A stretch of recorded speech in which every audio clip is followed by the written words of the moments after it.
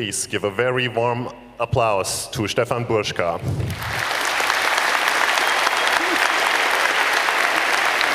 Okay. So I'm expected to speak now, right? I didn't expect so many people, actually. So it's a great honor for me to be at the Chaos Computer Club conference, because it's my first time. I never expected to be here, actually. And I'm actually not a hacker. So my formation is physics. And I deal with traffic data. And I also deal with troubleshooting large infrastructures. Large infrastructures is something like 10,000, 20,000 pieces of equipment, routers, switches, any operating systems, humans in it. So pretty complicated stuff. And when something goes wrong and they don't find the problem, you need to figure out where something happens. And then when you, in that business, you start developing tools for you. One we give open source here, Translator, hint, hint. And then when I was asked to have this talk here, I said, okay, the people are not miners, the people are hackers, really smart people. So I will talk about listening to packets. So packets are actually something like that, what you see here. So I have my laser pointer here, I can kill you. So this here. And what you need is an ear. Who knows Snoop? Nobody knows? Oh, great, you know, on the Spark 5 or Spark 1.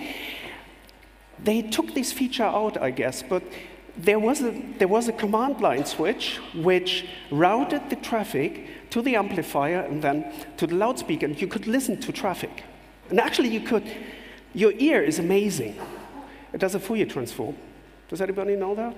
It's cool, cool stuff. And you are actually inert against noise. And when something happens, whoop, your brain detects it. So the idea is actually to do that with IP traffic as well. And as everybody can do that, I guess, if I play a tune, after a few seconds you know what kind of tune that is. Some people are so good, they identify the singer. So you actually can do that with IP traffic as well. So when I get that idea, there's this poor guy, Benoit Dupasquier. He was a student, master student, so I worked with him on that.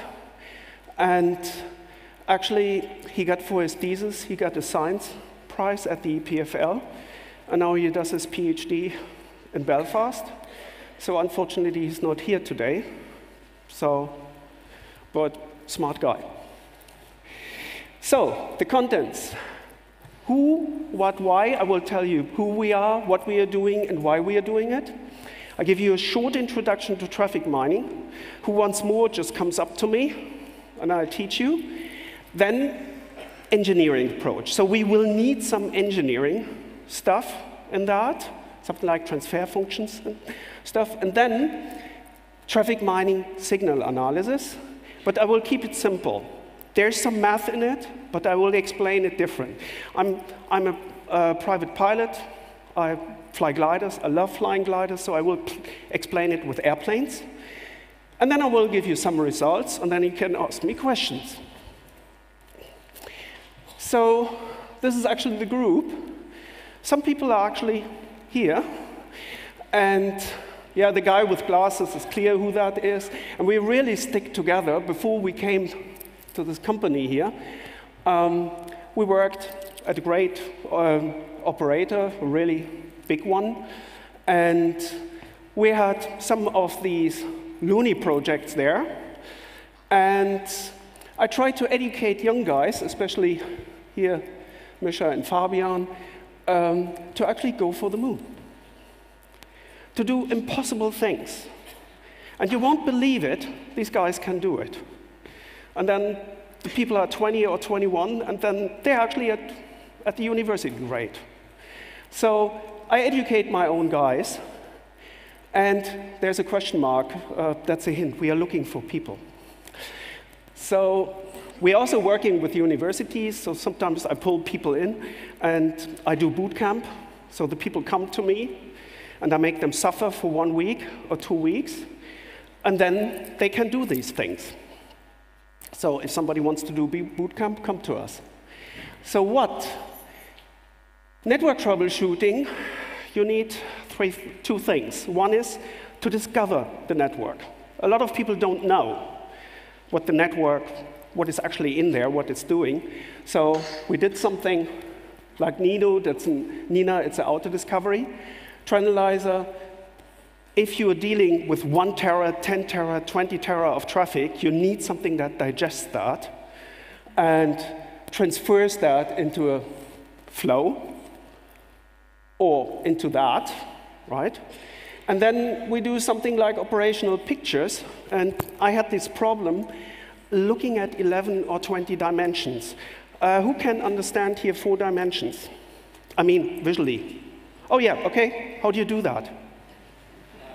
Projecting them down corresponding to 1 dimension. Okay, then 6.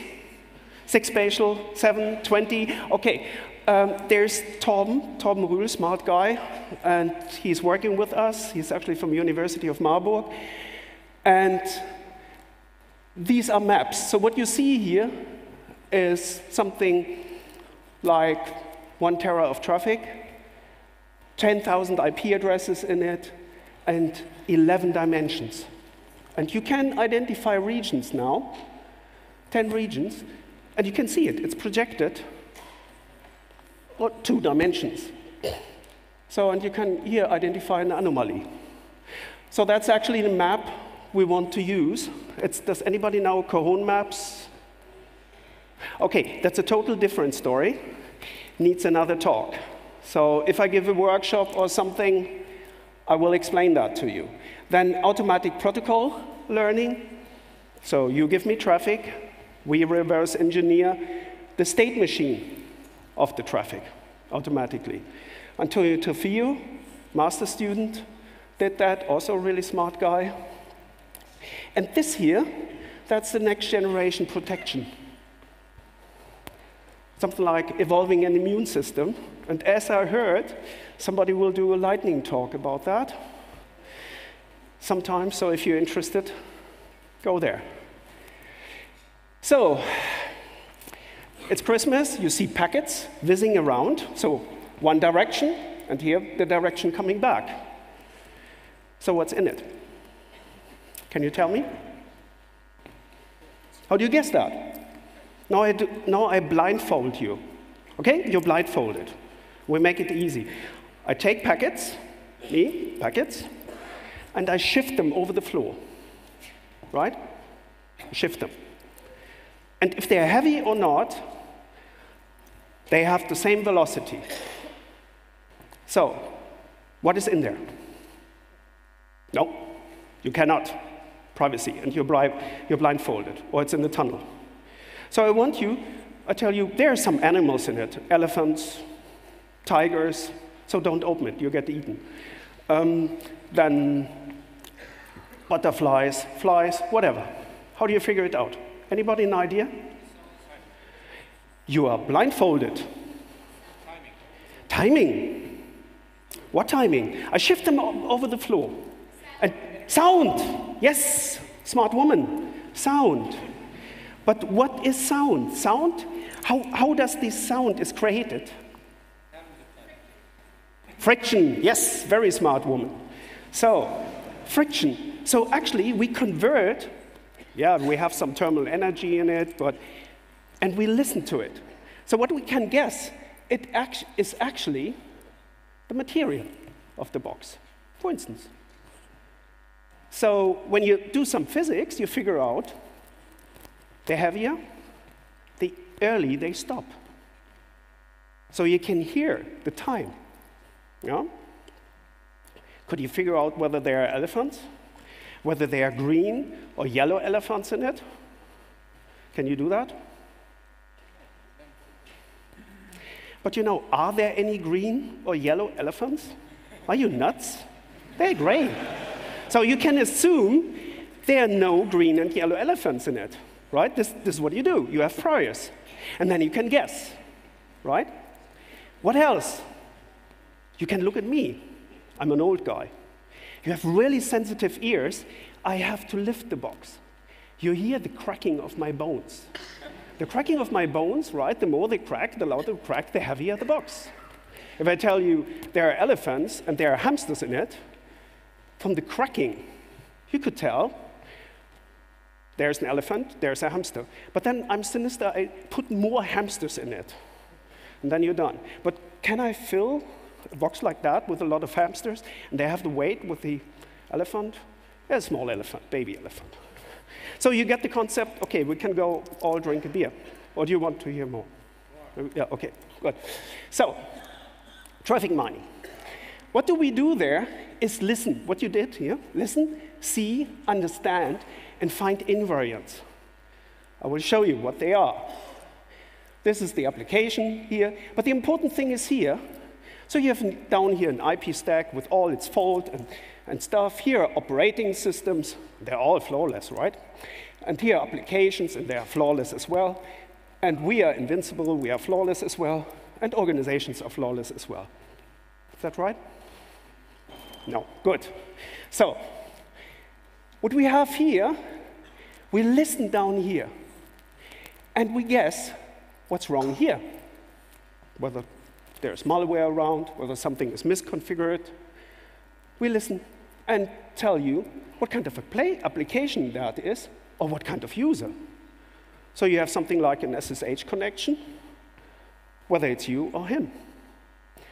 Whether you issued a kill command, or he issued a remove command.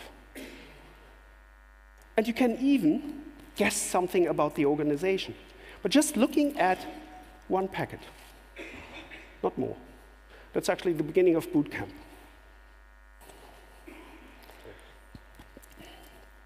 So, what is possible? What I will not talk today is about SSA command guessing or what you can do in IP tunnels. It's earlier work, it's published, some of it. If somebody is interested, he can come to me. I will guide him to that. We will talk about listening to IP packets in a flow, and it's encrypted. And now the question was, the origin actually was a problem from the feds, and you know, whether you can catch pedophiles when they are communicating encrypted. So people said it's impossible to do that. So when I said, okay, it's impossible, let's try it. So what you do, you take the packets, you have here the time, and you have a feature here, which is a packet length, and which is in the header, IP header. Everybody knows the IP header, right? What's the first byte when I say 47 hex? No, not everybody knows IP, so you have to do boot camp. So, right. So, and we try to produce an ear, or something like that, or use our brain to interpret that and to answer a question. So, if you start listening to this here, so, yeah, and you end up here, then you're done, because that's encrypted. So if you try now to decrypt it, you can do that.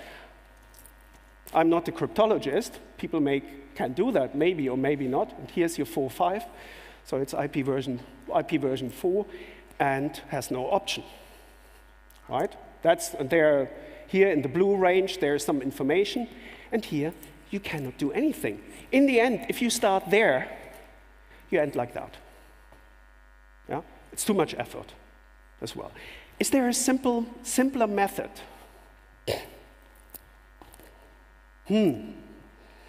So I actually said there's no real theory about it, how to do that, and what kind of features are relevant.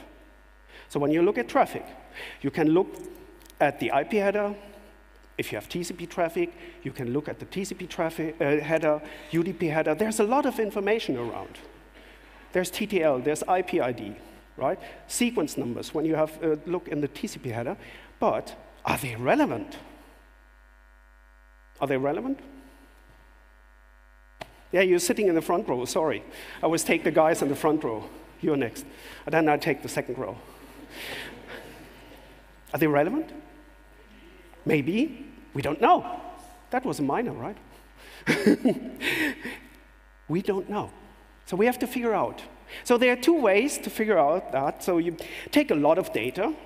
So let's say you ask the question, one class, second class, third class, and then you put that on a machine, some artificial intelligence, and then you get something like a paper and a paper award or so, but that doesn't mean you understood the problem. So we are interested in understanding the problem. So I thought that's a good picture. So when you have something encrypted, everybody knows here what a tunnel is. Imagine trains. Trains just going in the tunnel. And the question I ask, like with the packets, what kind of train? Where does it go? That's easy. How many passengers? What kind of passengers? Humans, elephants, hamsters, whatsoever. What is the color of the T-shirt? Who sent that packet? Yeah? And the only thing what you can do is listening outside the tunnel. And these train tracks, in the old days, they had this gap for temporal reasons, material expansion, and then you hear these da-dum, da-dum, da-dum. So the velocity, you can hear like da-dum, da-dum, da-dum, a slow train, da-dum, da-dum, da-dum. Yeah? And when something is heavy, it's noisier. So that's the only thing what you can do. It's like being blindfolded and only listening. So when you listen to that, and we just say the sound is proportional to the force. So it's not the exact theory, what I'm delivering here. It's something like a motivation. So we look at the force. And the force is this, differential of the impulse. And I guess everybody knows that. Everybody went to school, right? So we differentiate that. And we get here the impulse is mass times velocity, so we differentiate that, plus we differentiate that. And the packets on the internet, we assume they have all the same velocity, right? They whiz around with the same velocity. So this is gone. That's nice. So we have this term. So what we do, and now if there's a mathematician here, please look away, because what I'm doing, I just expand with the packet. And packets, they are smooth, right?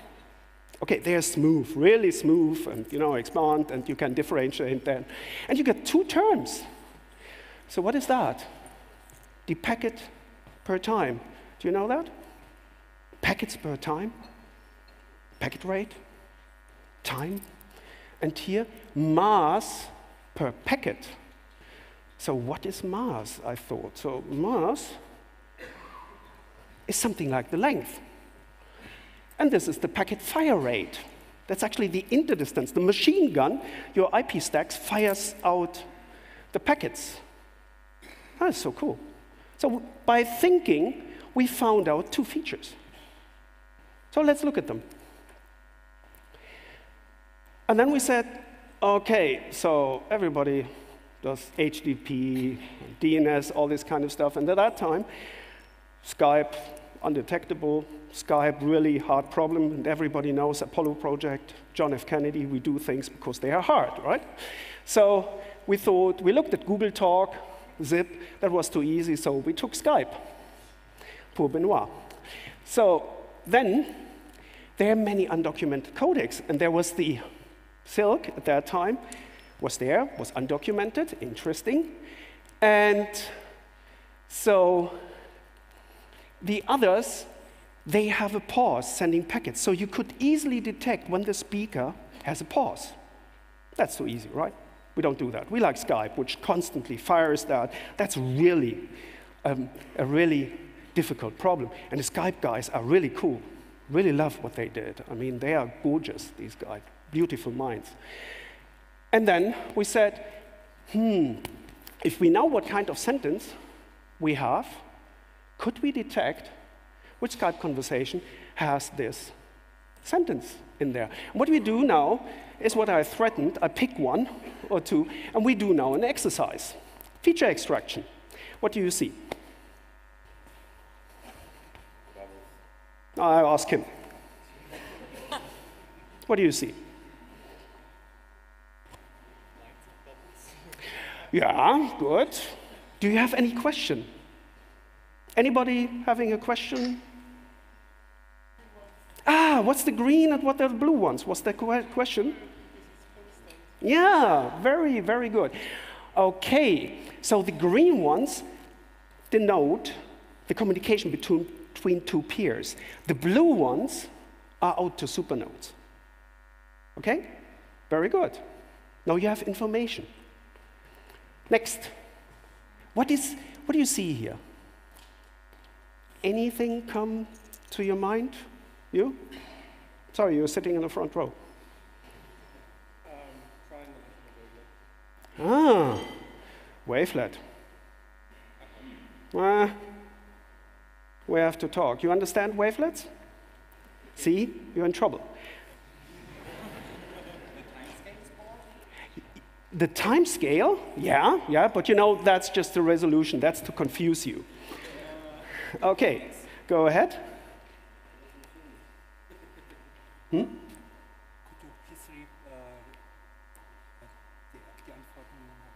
Ach so, okay, good. I do that, yeah. Next. Hey, listen, I just wait here, yeah? The regularity at the end, he says. So you mean this here or you mean this here?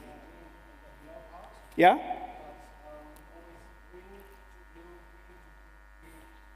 Cool guy. Yes, that's the first thing what comes to mind here is that. And you see, this is above 0. When you look at other applications, they have packet length with 0. So the first Skype detector of the very first version, now they are smarter, was minimum packet length equals 3. And Skype was impossible. That's this, and that's the ping. This is very old Skype, right? And here are supernodes. And here, what is that? And what is that here? That is sinister. Why does the packet length go down? Codec, adaptive filters. So you actually could see that this is codec training, trying to figure out how can you optimize the packet sending and receiving. And that was me. And that was Dominic, a student at that time. He had Windows and Linux. At that time, you could just, by the packet length being used for the communication, say which operating system that is, even if it's UDP. TCP is easy, right? But even if it's UDP. So now, this is no different. And this is somebody who talks slow. He had to listen. You see a lot of movements here. And that's the guy who talks a lot. I guess that's me.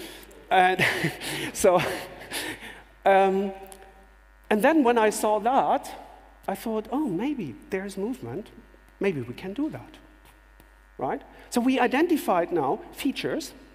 And you guys did now a mining approach by looking at it, not by using some elaborate method, by looking at the data. And that's very important, to look at the data and to understand the data.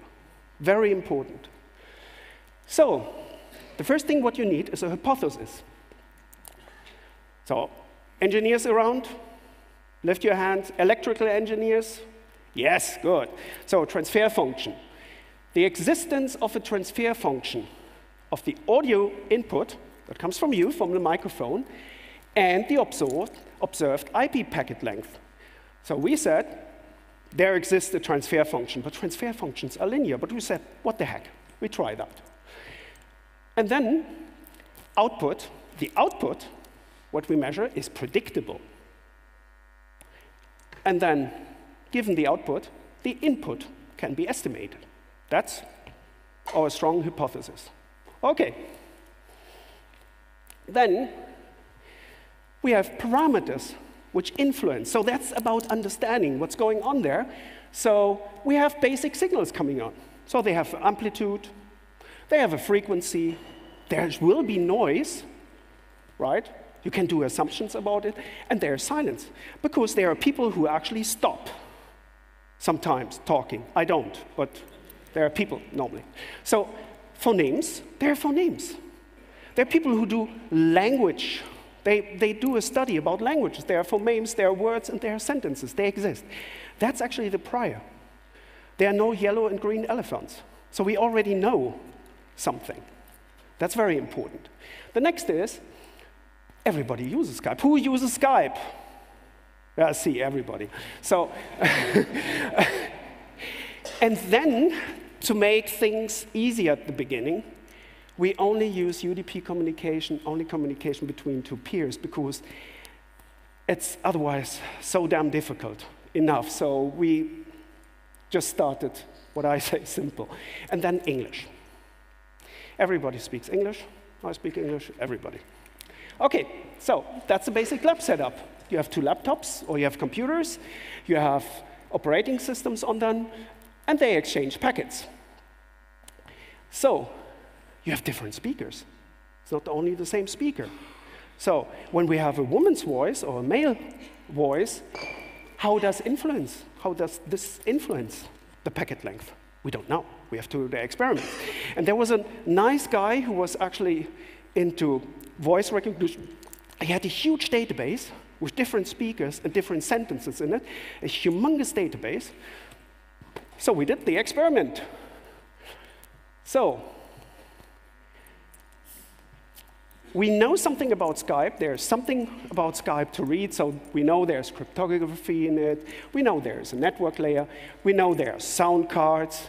We know there's something, different speakers. And we know that there's software in there. So these are things we know. So we could use them against these guys, again with the green and yellow elephants. And then the transfer function. That means you put something in, like a step, and here you have your black box, and you just see something coming out. Does anybody know what kind of filter that is? High pass or low pass? Thank you very much. Yes. We thought, OK, that's so easy. Let's try that. OK, let's try that. Oh, damn. You expect you do first. Oh, we did a lot. I mean, we did everything what engineers try to do. And when you expect doing a frequency sweep, you get this. Oh, damn. So there's something really complicated in it, something that changes per frequency, optimizes. So you could now start looking at the codec. That's actually a smart thing, because they cannot change what the codec does. They can change their program, but they never can change the codec they use. And you have certain requirements for a codec to actually receiving packets. Otherwise, he can't do his adaptive filtering and predicting business anymore. But this here, yeah, it's a bit rising, but oh, it's going like that. So, we did other experiments and figured out in the end that Skype is this. That's our model. Every scientist needs a model, so we said, OK, here come the trains, and here's the codec, and he tries to unload something in the train, and they have different speeds. And when you have different speeds, here you have a higher speed, here you have a lower speed, then something of that goes in there, and then something in there, and the next one is empty, and so on. And that somehow explained this behavior. And then we were very content and drank a lot of beer and thing, but it doesn't really solve the problem, right?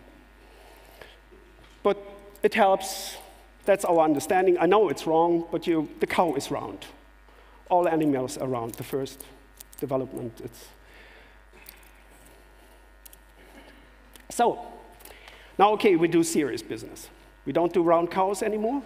We go now serious. We still understood the engineering approach, assuming the system is linear. And we can do everything what engineers do in order to understand that didn't work so much. So, So, OK, we need something more with more juice. So it needs to be learned. It needs to be learned. So The task is, again, you listen to this here. These are the packet lengths. And you know you have phonemes in it. Everybody uses words. Everybody uses sentences. So we somehow need to find a mapping. OK. And we need to produce invariants. An invariant is something that does not change when you change the environment. So when you have different speakers, when you have a different Skype version, when you use something else as an encryption, it does not change, right? It's something like when I say animal, you come up, what doesn't change by an animal? Now you sit in the front row, sorry. Animal, if you have to characterize an animal and a human, what's the first difference? You're blind, no, you're not blindfolded, you can look at it, but you may not listen. Yeah, you could. Easier, think simple. How about looking at the legs? Yeah, we take many animals. We take hamsters, we take elephants, we take giraffes, we take dinosaurs. They died out, but you know, they had 4 legs, some of them.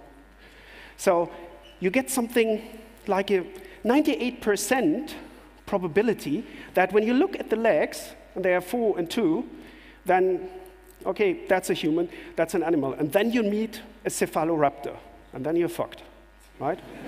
But he died out, so yeah, but you know, it's a probability. So it's a good feature. And not if you live many million years, something like 65 or 100 million years ago, but we don't. So we have to produce something like that.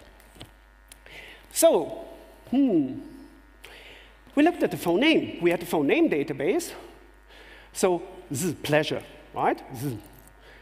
And that's the signal here. So we have 44 phonemes.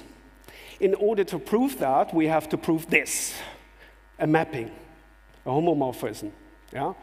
That this is here valid. And that's a tremendous lot of work, but we did it, and we figured out we didn't find anything except for the signal length and silence. So signal to silence. So people will think it's trivial, but estimating when you have silence, because it changes, is not trivial. Well, I said, OK, let's use that. Then word construction, when you take a very simple approach, and we like to do a simple approach at the beginning, is not easy as well. Then noise silence estimation. When you can estimate that is silent, and that's a signal, if you don't do that, you're done. So you have to estimate silence. And the longer the sequence, the better the results. So the longer somebody talks, like me, the better the results. If somebody talks only 2 or 3 words, very difficult. So we decided sentence detection. We do simple things, sentence detection. Here you have a sentence. Yeah, it's a really silly sentence, like the frog prevents them from arriving on time. Anybody flying with planes here? Yeah, so this happens. So that's actually the sentence. So we saw same sentence, similar output. Not same, similar. So we have a chance with some statistical means, and that's very good news. Here we have different sentences. Yeah? I put a bomb in a train. Yeah, I don't know where I get this sentence from. And the thinker is a famous sculpture. And you know, sometimes we talk bullshit here. So you see it here. So you can see with the naked eye, there are differences. And when you look at that, what do you see? Is there something you recognize, a feature in both signals?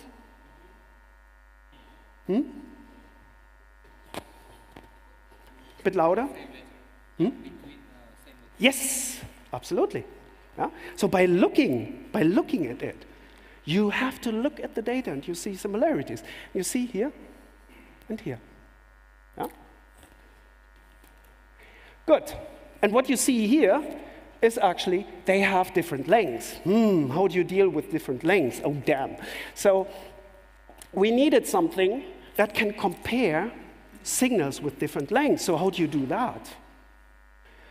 Yeah, there's something like hidden Markov models. So we thought, well, okay, but well, too complicated. Well, let's do something easier, dynamic time warping. And that actually takes one signal and the signal, and now maps them onto each other in time. So you see here, 1 point correlates to 2 points, and tries to find an optimal path, expands one signal, compresses one signal, and tries to figure out an optimal path, and then gives out a number and says, these signals are so comparable.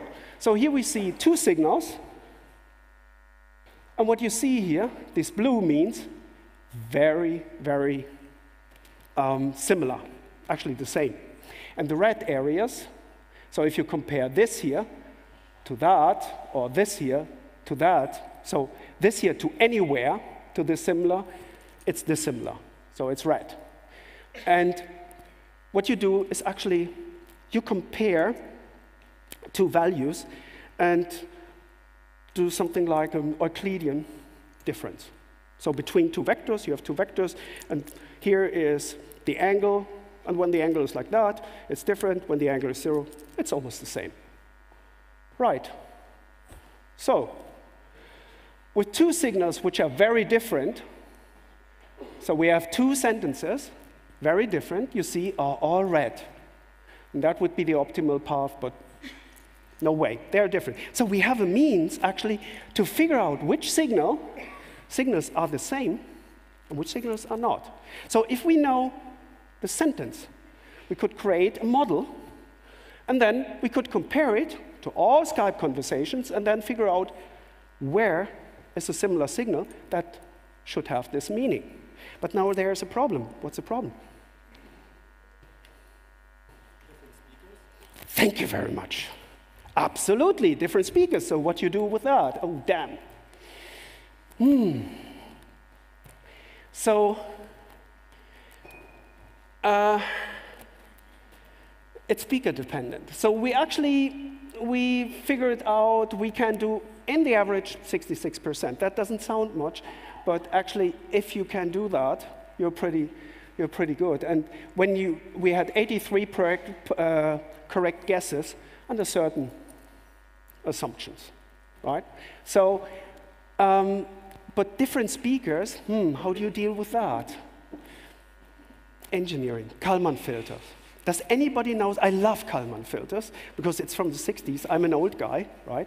They're really cool. Yeah? So they actually are able, you can measure something, even if it has a control input, like an airplane, and then you can estimate what's the next expected sample. So this can average. From many speakers, it can produce a model of a signal which is correct for all speakers. And it works repetitively, and these are all complicated matrices and stuff, but you can do an assumption, and then you make all these things constant, and then it's pretty easy. So if somebody has questions, when somebody has questions, you can come to me. But now, I promised you, I explain you Kalman filters, so we do it with airplanes. So imagine you're somebody, a radar guy in the old days, and you want to track a plane. And you have here Bob and Alice, and you guys, you're cryptologist guys, there's Bob and Alice, and you get from them points in time and space. These points. And they are noisy. They are not reliable. Both are not reliable. And you get from them data. And you have to trust them or not trust them. You have to decide whether I trust them. And these are these 2 independent speakers. And now you have to estimate the next reliable position of the plane without knowing anything. If you have a theory about it, how a plane flies, it helps. But if you don't know anything, it's actually our task. We have from independent speakers unreliable information, which is noisy, where we do not know how this signal is actually produced, by the IP stack, by everything what's in there, right? It's the same situation. This is what Kalman filters do. You get unreliable information in, you produce the next good estimate, like an average. It's not correct, but it's a good guess. Not everything is correct in here, but I guess that's what it does. So we have here an example. It's actually from a tutorial from somebody else. Here, we estimate this constant line. And here you see the Kalman filter. Here we have all these unreliable points. And now this thing, if you tune the parameters right, and it learns. It learns that. And you can feed that all kinds of crap, but it will learn to follow that line. So if this line is changing, what happens then? Here we are. Here we have now many speakers, these different colors, and the Kalman filter is the blue here. And you see, here the speakers, the signals change. And this Kalman filter learns. Oh yeah, this is crap, I don't trust it, I just go through. It adapts its average. And when something really drastically changes and everybody agrees, it follows as well. This is how you produce a model of independent speakers.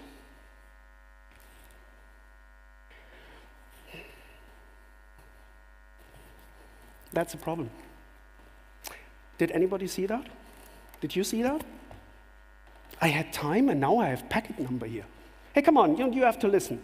Or did you drink too much beer yesterday? I mean, you have to see, that's packet number.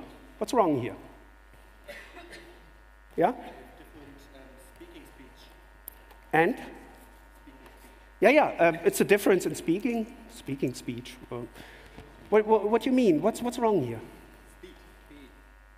Different, yeah, but packet number. Packet 1. When does packet 1 and packet 2 come? What did I say about packet interdistance? Yes, one thing. But I could take care of it. I have methods. But what else? Oh, sorry, the sequence might be wrong. Yeah? But there's information in the packets. I could take care of it.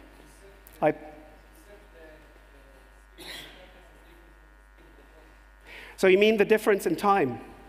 Yes, absolutely. So this packet could come a second later. Okay, we know that in Skype wouldn't happen, right? Something like 20, 30 milliseconds or so.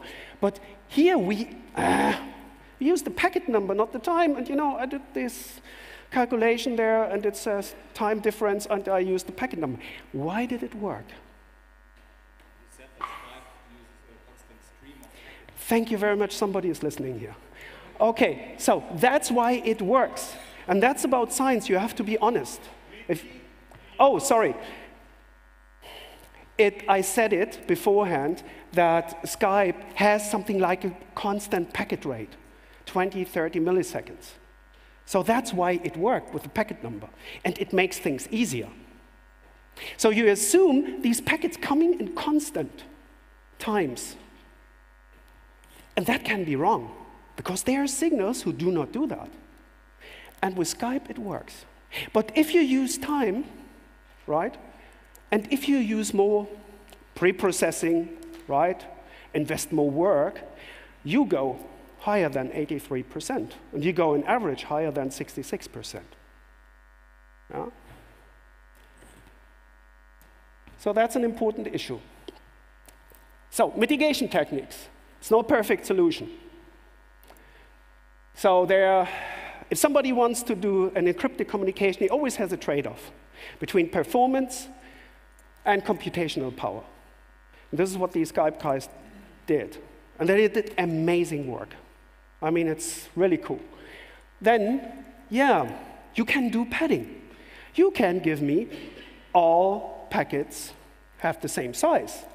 Absolutely. And you can influence the IP stack. You can do queuing. They come with the same rate. But be careful with padding.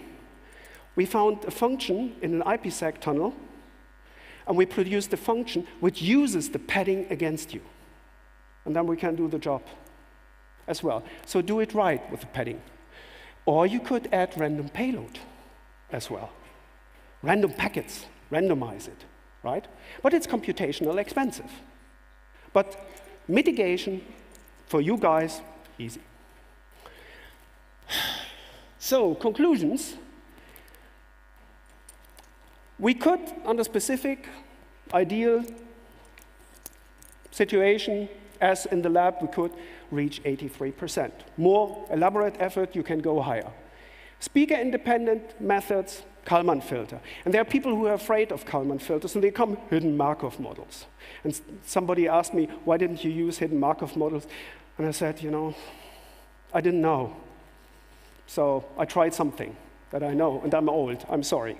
So then mitigation techniques, as I said, for you guys relatively easy. And there was a paper in 2011, and they did that, and they produced reasonable results. And now here we come. And here I come to my final slide. So don't be afraid, you know, I stop talking then. What you see here, there are signals. And here you see a gap. So if you take the packet, you do something wrong. You distort the signal. And that actually looks like, so what do? Do you put zeros in here? Can you do that? And how do you sample this signal? There's something like Shen. Who knows Shen theory? Yeah, very good, very good. So, so how do you do that? And there are methodologies. And then we come up with something like that. That looks really silly, but that's something like an average which tries to estimate how much of this signal is relevant for me. And to produce something like a cutoff frequency, and then I have this signal, and this signal I can sample with twice the frequency, and then I can do my signal processing on it. And then I'm honest. I don't use packets. Yeah? I try to do the thing right. Because there are a lot. This is, for instance, an HTTP connection, a complicated one. And if you want to do some mining and some guessing with signals on that, you have to do that job. Right? Right. So, what I tried to convey is actually this. He's unfortunately good. All the good guys are dead. I mean, Einstein is dead, Carl Sagan is dead. I feel really bad now. So you have these, science is a way of thinking. And this is what I try to teach. It's not applying methodologies. It's not knowing everything about AI. It's not about hacking somewhere. It's about seeing. It's about understanding. Yeah? And it's not about knowledge. It's the thinking what needs to be adapted. And the open source tool we deliver, which actually does the pre-processing for that as well, and which is very useful for network guys. Today I uploaded the version 0.57, so on SourceForge, if somebody is interested giving us feedback, because I see a lot of downloads since 1.5 years, but nobody talks to us and said, okay, that's crap, or this is crap. So if you mind, yeah, diss me or just try it out. And you see here this 9th anteater and all these ants, really cute. It's actually here in the back. Yeah? So we might produce T-shirts sometime. So if you test it or if you use it, you get a T-shirt maybe. Right, so that's it. This is my email address. It was a pleasure. Go, ask me questions.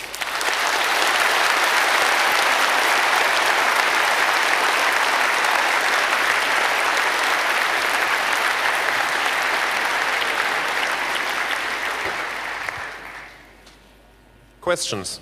No questions? I don't believe you.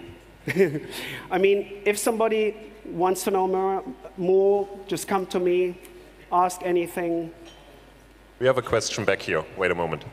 So somebody has a question. Hi, I just wanted to know what your job is at RUAG, which is a Swiss defense company. Yeah, I have to kill you if I tell you.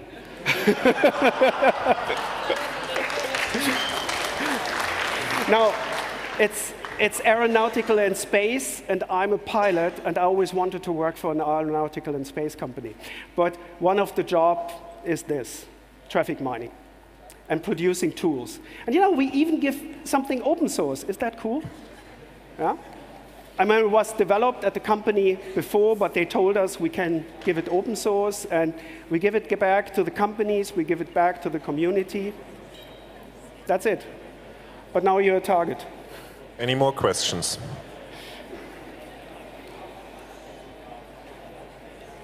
Hi. I really don't know how Skype works, but do you think I know? If the encryptation use CBC,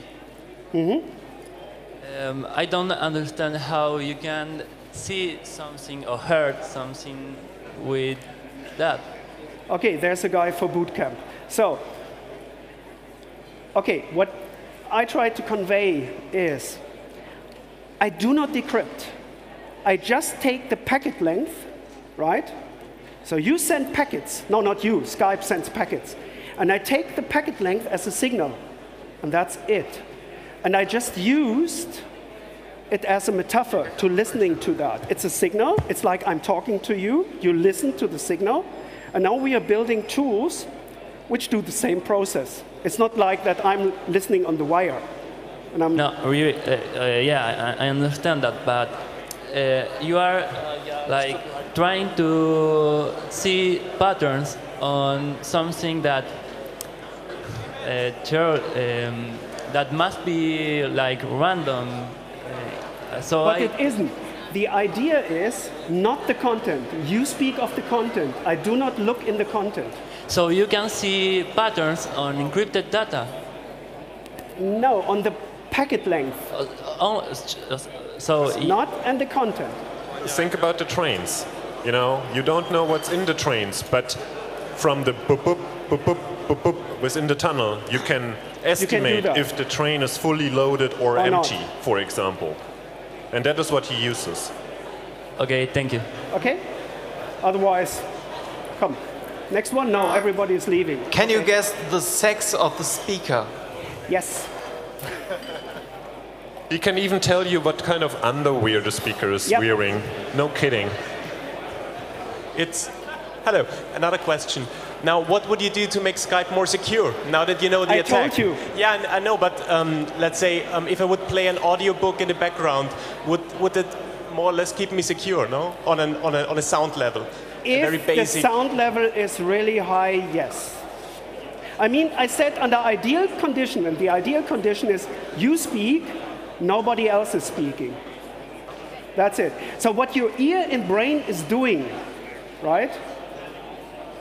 This is what we cannot do, but that's actually an interesting question. Thank you very much. Because it's very easy, no? Thank you very much. Let's rotate audiobooks in the background, or let's put the audiobooks inside afterwards. Absolutely, absolutely. And you could also say the same audiobooks are a private key for two people to communicate securely. Yes, yeah, that's another thing. So you can add it to that. Thank you. I mean, we just thought something simple, right? Yeah. More questions. Did you ever try a real learner, like who's capable of time series analysis? Yes, we didn't do that because we wanted to show you can do it even by looking at it very simple. If you use these, you get higher precision and recall. Absolutely. Last question. Sorry, how you deal with non-native speakers that are doing mistakes on building the sentences? We didn't. Okay. These are these assumptions. I should have said that. That's my fault. Everyone who has more questions can meet Stefan outside of the hall and talk a little bit to him, okay? T-shirt. Thank you. Thank you. Okay.